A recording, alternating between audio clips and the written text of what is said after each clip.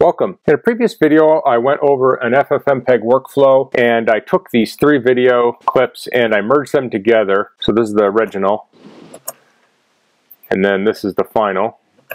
And I cropped them, I enlarged them, I sped them up and added music to it. So to satisfy my curiosity, in this video I'm going to compare using FFmpeg to Final Cut. And I'm assuming that FFmpeg could have most of the work done because I have the script here to do it.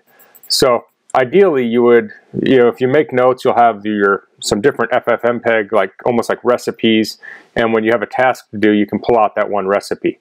So I'm going to use my FFmpeg I created, and then I will go into Final Cut and I'll do the same procedure to get essentially the same output. And at the end I'm going to compare, I'm going to see which one took longer. So let's get started.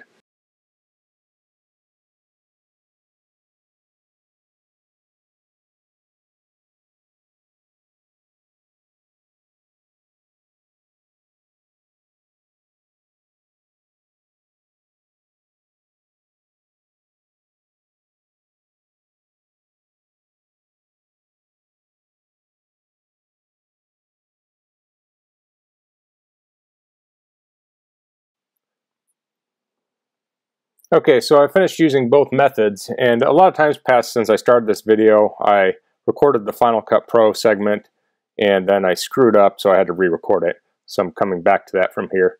So we have the 2 here. I renamed the first one, I called it FFmpeg, and then the second one here I have it called Final Cut Pro. And you'll see there's a size difference. It's 150 meg versus about 380 meg. So let's open my terminal back up.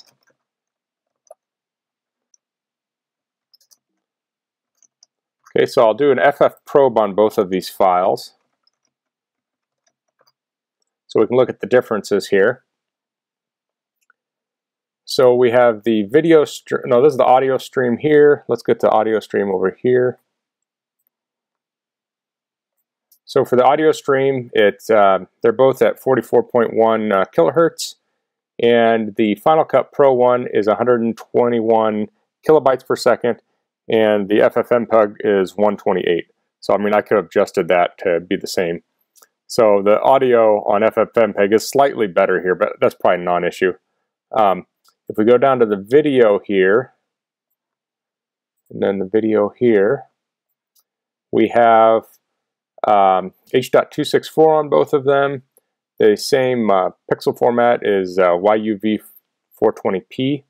They're both at 1280 by 720. And the data rates on these, we have 13,000 kilobytes per second on Final Cut and 5417 on FFmpeg. So I could have, done a higher bit rate on here. And then the frames per second is the same. It's 59.94 on both of these.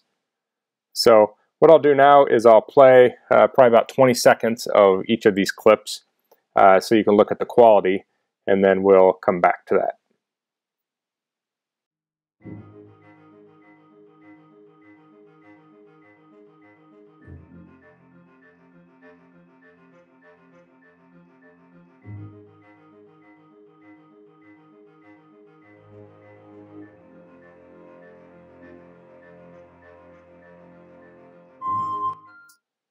Okay, so now we've done essentially the same process on both of these. So the question is, which one should you use?